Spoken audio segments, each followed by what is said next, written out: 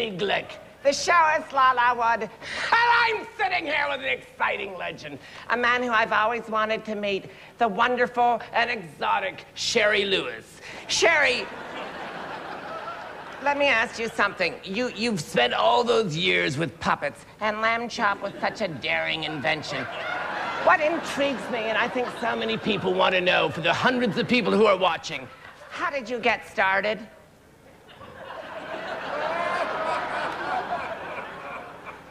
Well, I was in the ladies' room in Newark, and The ladies' room in Newark. I know it well. You do? Hold on, please. I'm sorry this happens sometimes. My phone's on vibrate, and trust me, I know when it hits. Hello? Hello, Dixie. How are you? How are the boys? I have 4 sons, Morgan, Mason, Matthew, and Modine. The last 2 twins because I'm a tremendous fan of Matthew Modine's work. I can't talk now. I'll talk to Jerry Lewis. Yes, he invented lamb chop. That's right. Okay, bye. Look, there's so many things I want to get to and other things I'd love to avoid. Is it true that you were inspired by Chaplin? Tell me about that, Jerry Lewis. Tell me about you being inspired by Chaplin. I think I liked the way he dressed. You liked the way he dressed because he dressed with style and a sense of panache, just like the great old Hollywood, where it doesn't exist much anymore. Do you think Hollywood exists the way that Hollywood should exist? The golden days, the days of Lana Turner and the wonderful, wonderful Sid Charisse dancing at private parties with her wonderful husband, Tony Martin, who I never liked. What did you think of Lana Turner? I thought she was too tall. Far too tall. And the tragedy, of course, when the knife went into Johnny Stompanado's stomach, and she was on. Who do you think? When? Was it?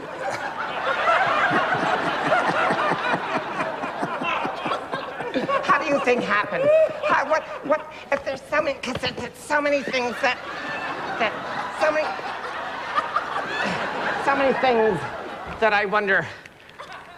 There we go. This is one cue card I want to look at, and then I'm better. What do you think happened to Johnny Stompanato? Well, we'll get to that later.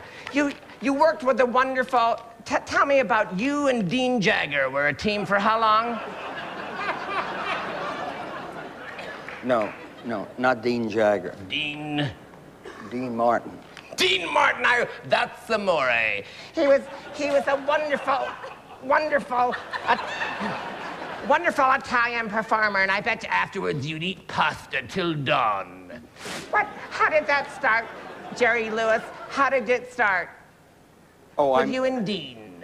You were in an act, you would lip sync. That's what I was told by Stacy, my assistant, who often gets things wrong.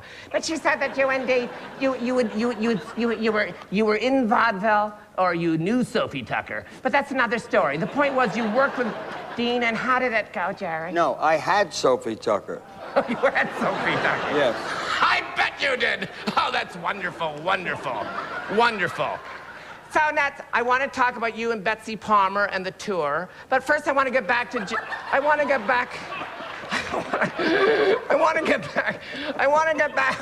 find out. I want to... Stick with me, kids. Stick with me. I want to find... So, Dean and you did all those wonderful movies, and you were wacky, and you were exotically and very new. And I remember seeing you at the Copacabana, wonderful, and you were, it was like hell's a poppin', all hell done break loose. When you two would, tell me about the style. Who did you emulate, Jerry Lewis? Who was the one who inspired you the most? I have to say Marlene Dietrich. Marlene Dietrich, because you both used Nair, and that was the one way you got to know each other. Very few people know that you were in. Is it true that you were in the Brooklyn Dodgers? Tell me about that story, Jerry Lewis, but don't be too long because, viewership's going down in the last minute or two. Well, I met the Brooklyn Dodgers individually. I know the feeling.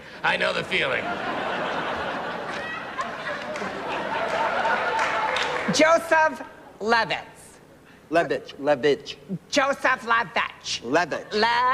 Chech. Ich. Schlavim. Lemondagen. Levin. Holman Pestic. Joseph Levitch. And who's Joseph Levitch? Well, that was my real name when I was... Your real name. Isn't that wonderful? Because everyone assumes that Jerry Lewis was made up. Now, and you indeed, you were a member of the Baha'i faith, which I did it now. And is that true? You people go door to door and irritate people. How does that work?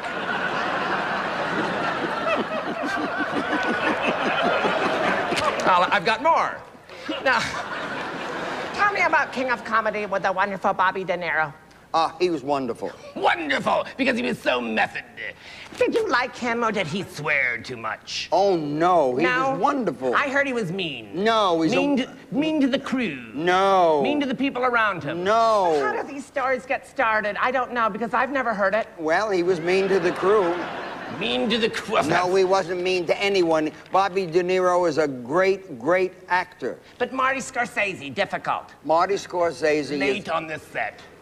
We what? He's late to the set. That's what people say. No, he was never, ever late. He sells ties on the set. Sells ties on this set. Oh, that's wonderful. Because that's something that you just came up with. That is the art of improvisation, which I think is a wonderful, wonderful gift. You appeared in that wonderful Broadway show, Damn Yankee. Damn it. I love it. And you were, it's a story about a football player with an attitude, I believe. Tell me about this. How long did you tour?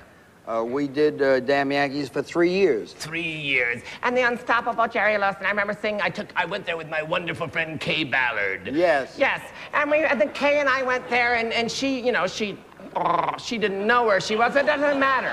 The point was we were there, and you were in the and you sang the songs because you have an energy and a zest and a commitment that the young people of today don't seem to have, Jerry Lewis. Why do you think young people today don't have so much Jerry Lewis? Why do you think young people don't respond to all the needs of society so much today, Jerry? Good talking with you. All right. Well, it's such a thrill being here with you. I remember years ago, I started off in Hollywood, long story. I came here as a private secretary to the wonderful Charles Nelson Riley. I don't know if you know him. And at the time, I was bussing tables at Jimmy's, and a whole bunch of us, Leon Maharis, George Maharis's brother, and we would go to Roddy McDowell's, and sometimes we'd cater. We'd cater, and I won't tell you to what. But the point was, this is what I'm trying to say. We would see the telethon back then, and we'd say, oh my God, there's a man who cares about America. And he works with hand puppets, so I was impressed. There's so much I wanted to get to. I wanted to talk about liposuction, which I have had done.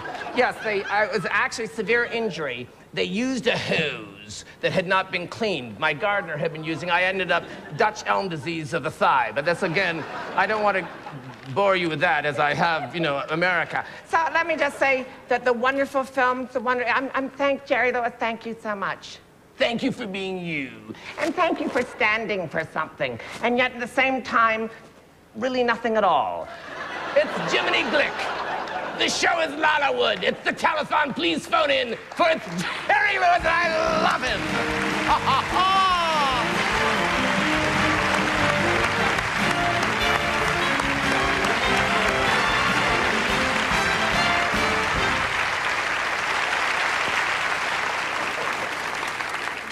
I have never in my life saw a more brilliant performance by the marvelous Marty Short.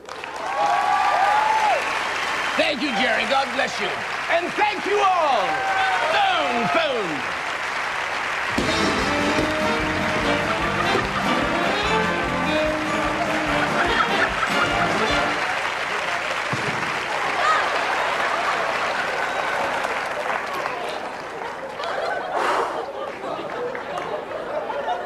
They didn't warn me about that one.